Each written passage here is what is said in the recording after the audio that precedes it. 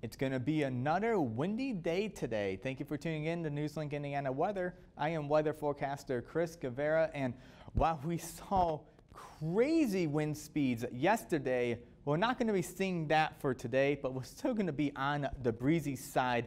Now, as we're moving in later today, this is where we're going to see even more gusty winds. Check this out, 34 miles per hour here in Muncie, 31 down in Indianapolis. This is going to persist throughout the rest of the evening, even into tonight, into your morning commute tomorrow. Now, looking at current wind speeds, now these are sustained wind speeds.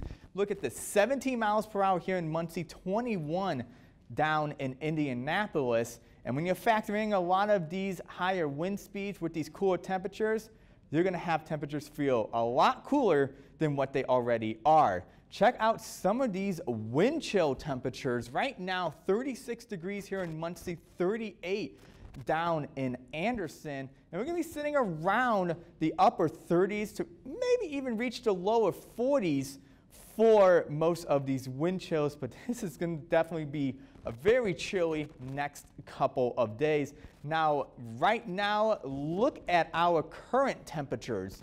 We're currently at 49 degrees, but factoring in that wind at 17 miles per hour, it's definitely feeling like it's more down into the lower 40s. And we're going to see a lot of these current temperatures throughout central Indiana, not factoring in any type of wind.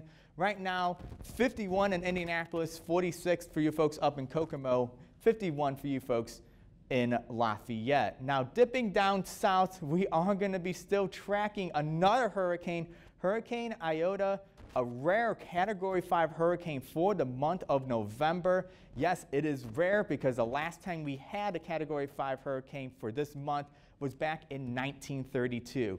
Currently 160 miles per hour, expected to make landfall later today in Nicaragua, taking almost the same track as Hurricane Iota just 2 weeks ago. And Iota was a Category 4 hurricane.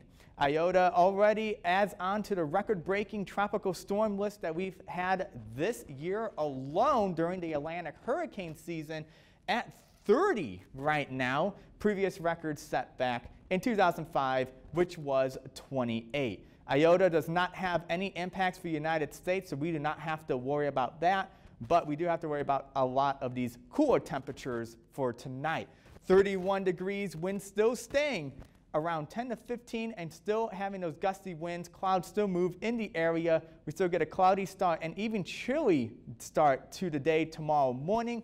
35 degrees, still cloudy skies, but then we eventually start clearing up later throughout the day. Now check out this precision cast because there's something else on here besides just the clouds. By your morning commute tomorrow, yes, we are tracking some snow moving into the area. Now, this is going to be expecting just to be a few flurries. Don't expect any type of significant accumulation with the snowfall. Eventually, this will move out of the area, and then we bring back the sunny skies that we all know and love.